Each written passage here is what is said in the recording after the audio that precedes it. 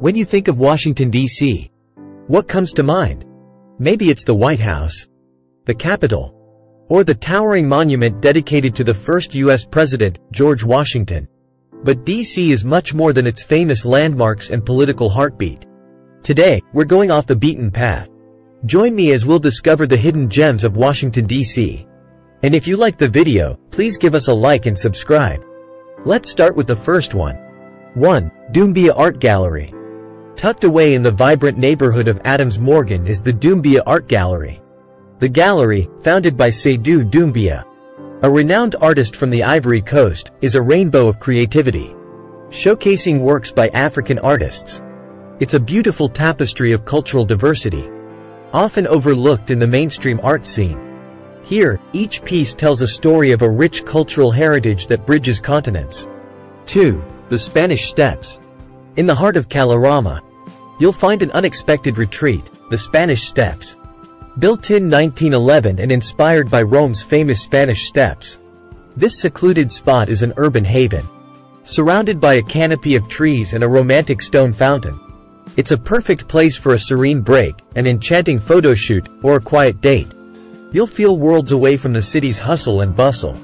3. The Anacostia Community Boathouse. Want to swap concrete pavements for a scenic river? The Anacostia Community Boathouse is the place to go. It's a hub of water-based activities, a unique way to experience DC. Here, you can rent a kayak, join a rowing club, or try stand-up paddleboarding. As you glide on the river, look out for wildlife. The Anacostia River is home to over 200 species of birds and fish. It's nature's hidden gem in a metropolis.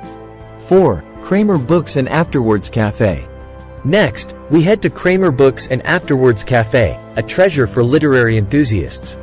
Founded in 1976, it was one of the first bookstores in the world to feature a cafe. Browse through a vast selection of books, from international bestsellers to independent publications. Then, enjoy a meal or a drink in their cafe, which turns into a vibrant bar in the evening.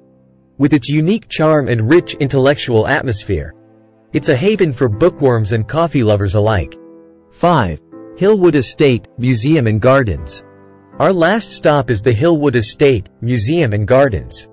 This was once the residence of Marjorie Merriweather Post, a businesswoman, philanthropist, and avid art collector. The mansion houses an impressive collection of Russian imperial and French decorative art. But the real allure lies outside. The estate's 13 acres feature diverse, meticulously maintained gardens, including a Japanese-style garden, a French parterre, and a rose garden. It's a burst of color and tranquility tucked away in DC's residential area.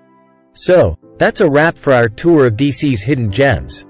Places often overlooked, but offering a different glimpse of our beloved capital. Remember, the adventure doesn't stop here. If you've enjoyed this journey, hit the like button and subscribe to our channel for more travel guides and secrets. Until next time, keep exploring.